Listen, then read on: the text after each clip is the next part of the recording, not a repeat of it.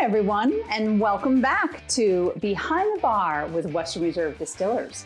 I'm Ann Thomas, co-founder of Western Reserve Distillers, and today I'm going to show you how to make the Clover Club, also known as a raspberry gin sour. What we're going to use today to make this fabulous cocktail is our premium organic spelt gin. We have agave simple syrup, fresh squeezed lime juice, Cointreau, fresh organic raspberries, and today we're also going to add the component of an egg white. So the tools we're going to need for today's cocktail is a shaker, we have a jigger for accurate measurements, a muddler because we are going to muddle those raspberries at the bottom of our shaker.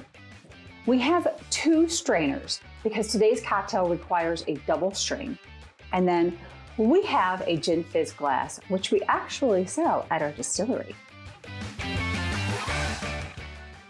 So first we're going to take, I don't know, maybe 5 or 6 raspberries. We're going to muddle them in the bottom of our small shaker.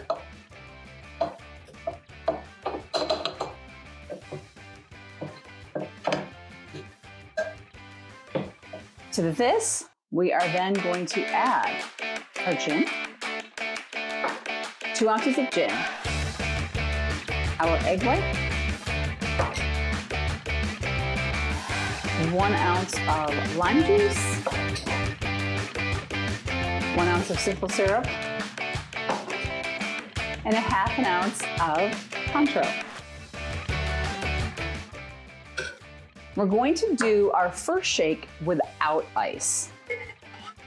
One of the things we want to make sure we do is shake it well so we can get a nice froth on that egg white. Then we're going to take it apart.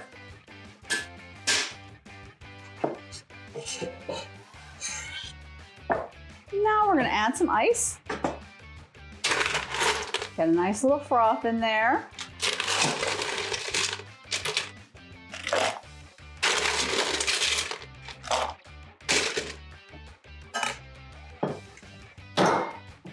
Now we're going to give it a chill.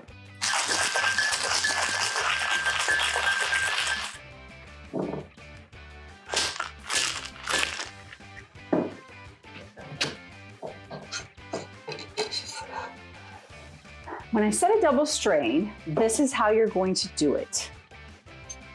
You're going to put your Hawthorne strainer over your shaker and a fine mesh strainer over your glass.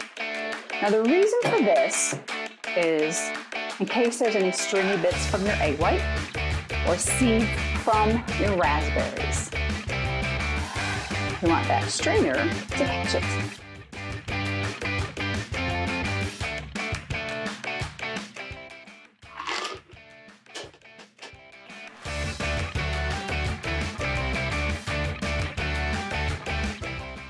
There you have it, your Clover Club.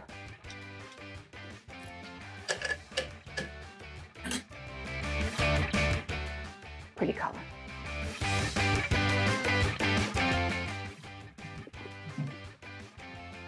And a pretty delicious cocktail. Try making one at home tonight.